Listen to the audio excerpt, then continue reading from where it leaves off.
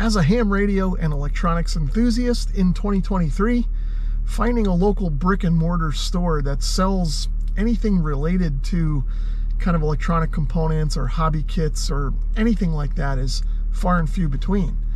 I live in Connecticut, and just recently at the end of 2022, the only store in the state that I know of that we had that sold that stuff closed. But today I'm going to be heading out towards Boston for work, and I've actually got a little extra time, so I should be able to stop at a store called You Do It Electronics. I forget the exact town it's in. I think it's Natick or Needham or something like that with an N. It's right on Interstate 95, a little bit south of where 90 and 95 come together. So we're going to head out there today and check it out. I'll see you guys when we get there. Sorry for the dark camera here, but it's dark out. We're here at You Do It Electronics. Let's go in and check it out. I tried to be as discreet as I could while I walked around the store. There were other customers in there, and the workers were busy assisting them. So this may not be the best cinematography that you've ever seen, but at least you'll get a look at what's in here. I started walking down an aisle that had some discrete components. Resistors, capacitors, maybe some transistors, variable resistors, things of that nature. Stuff that you would need if you were working on a radio or starting a project from scratch. Along the back corner, you can see there's some video camera surveillance stuff there, some wire loom protection. Over here in this back corner, it looked kind of empty. Not sure if they used that for something from time to time. Over on the left, looks like we had some empty kind of chemical bottles, maybe some contact cleaner, not sure what we got there. A little bit of deoxit. Now we've got some breadboards and stuff that you might need for making printed circuit boards. Bare copper-clad laminate, some foil tape, things like that. Over on the right, we had some kind of go bags and stuff like that. And then some test leads. Over here, we had some bench power supplies, even a Variac, in case you needed something like that.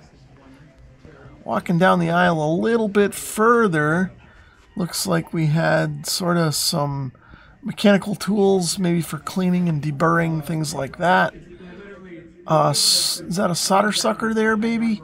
I'm not sure. Now we're getting into some sort of project kits and things like that, maker kits, stuff like that, a little bit more supplies, maybe some wire and adapters, things like that. Some more kits there. Over on the right, we had some sort of toys and maybe electronic kits there. And then over here in this nook, we had some interesting stuff. Near and dear to my heart, we have a couple of little power supplies, but we've also got the CB radio section here. You can see we've got some of the President lineup here, including the Randy 2 FCC HT and the Taylor FCC, so pretty current models. Some Browning equipment down there, some coax on the bottom, and then even some antennas over here on the left. And then we've got some fans, in case you needed a fan. And then up there was sort of a kiosk. I'm not sure what they did up there. Maybe repair clinics, something like that. Nobody was up there. Over on the left, looks like we had some more wires.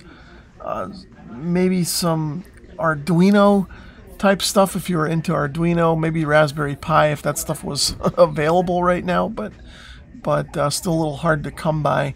Over here in this corner was sort of audio gear. I didn't walk down there. There were sort of some people there, but you can see speakers, microphone, that kind of a thing. And then looking back here, some more microphone, maybe robot, accessories and supplies there. Stuff was a little bit mismatched in here. Maybe not quite as organized as it could be, but there was a lot of stuff here. You just had to poke around and look. Let's see, we're walking back up the aisle, kind of went over here. There's some sort of test gear in the middle.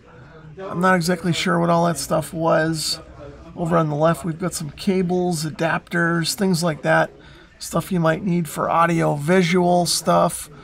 Let's see, what are we getting into here? I'm not sure. I walked a little too fast. Looks like we've got some more connectors and adapters in this aisle.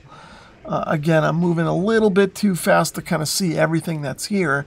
But along the back row, you can see we've got heat shrink tubing in various colors, diameters, and lengths. So if you need heat shrink tubing, this is definitely the place to come.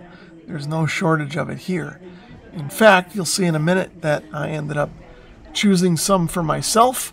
Just kind of looked at the prices and kind of what was there, and hedged my bets, maybe some smaller diameter stuff. Not sure what we're going to pick here. I don't even remember at this point. Looks like we're going with that kit right there. Okay, so now moving on into the back corner, you can see, I think over here we had TV antenna accessories over on the right, and then wire over there. Different gauges and lengths of wire. Over here were zip ties. Any length and color and size of zip tie that you need, even cable tie down. And again, I'm moving a little bit fast here, I apologize. Cat 6 wire for various networking projects. Maybe some coax there, RG59, 75 ohm. This is all computer networking stuff that you might need. And then let's see, right in front of us looks like some tools, maybe for coax, and then some splitters, things like that. Probably should have paid a little more attention there. I could use some coax tools. Let's see, what do we got down here? Some more wires, jumper cables, that kind of a thing. Let's see, down here we've got maybe phone mounts, more cables and connectors. A lot of cables and connectors, things like that that you might need. Antenna accessories for TV. Got some crimpers and strippers over there. This aisle was interesting. We had some project boxes in here. So if you were building something and you needed a project box to put it in, connectors, bare connectors there, D-subs all along the wall. In case you might need that, there's those project boxes again. More cables, definitely no shortage of cables in this place. Now we've got wall adapters for telephone and networking over there. Okay, so over here we've got soldering supplies and wire strippers, tools, screwdrivers, all the little tools that you might need for electronics. And then over here, some sort of bench vices, and then solder and flux and things like that. We're over here, soldering irons, of course. Over here, looks like we maybe had some fuse holders, that kind of a thing. And then over here, we've got a bunch of radios, shortwave radios, tabletop radios, any kind of radio that might be on the market that you might want from sort of low end to high end was over here. Over here on this table, there was sort of a technician back there. You can see he had a schematic pulled up on the computer, and he'd been helping a customer try and figure something out and get some parts that he needed. So that was a quick look at You Do It Electronics. Pretty cool little place. Since I'm working up here in the area now, I'm going to be stopping back in when I need supplies instead of ordering them on Amazon. So that was a quick and shaky look at You Do It Electronics. Now again, this isn't the best video that I've ever made, but I did want to show you guys at least a quick look at what's in here. If you're an electronics enthusiast and either live in the area or are visiting, make sure you stop in at You Do It Electronics. I'll leave all the information in the description below so you know how to get there.